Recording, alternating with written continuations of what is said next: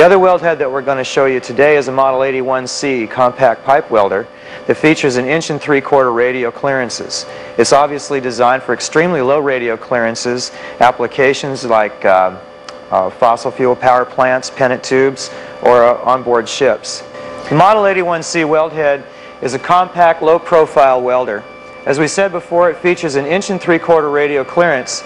The 1 3/4 radial clearance will go from 1.9-inch OD pipes and tubes on up to 5-inch pipe, which is 5.5-inch OD.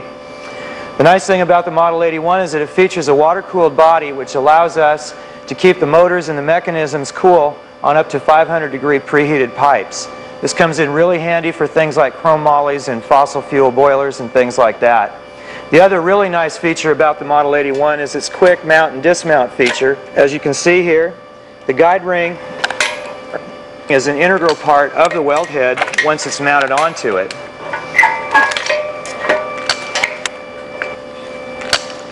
The guide ring is fixed to the weld head, and once you set this weld head up for a specific size, it stays on the weld head, and the complete mechanism or assembly stays assembled and ready to weld for that pipe size.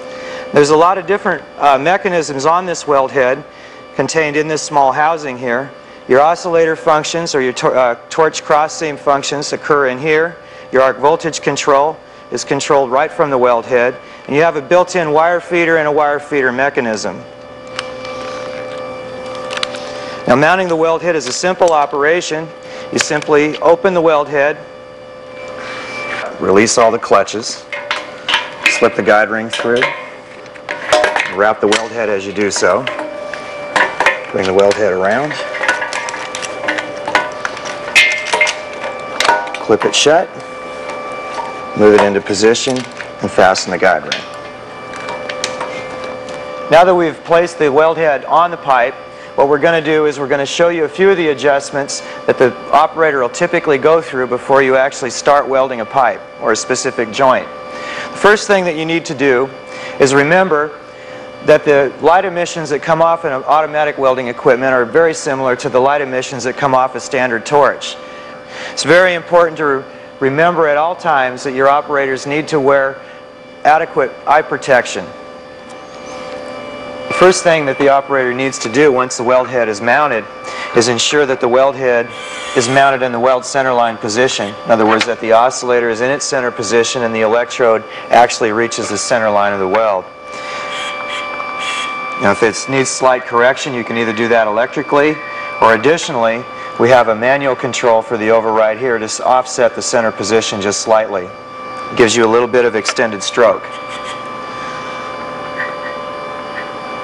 Okay, once that's completed, typically an operator will check the wire feed alignment, and typically in a Model 81 weld like this, you'd want the electrode or the wire directly underneath the electrode and spaced at the correct distance.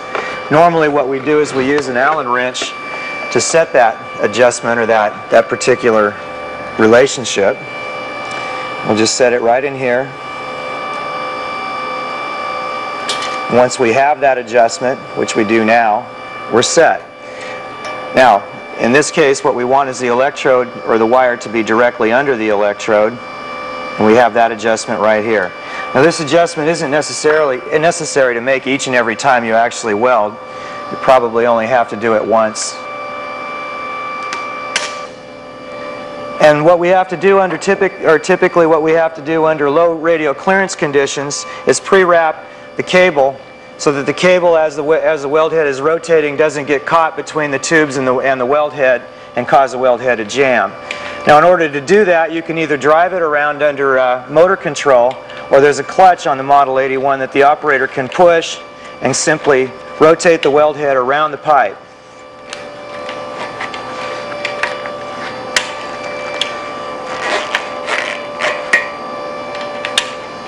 Once these adjustments are made, we're ready to weld.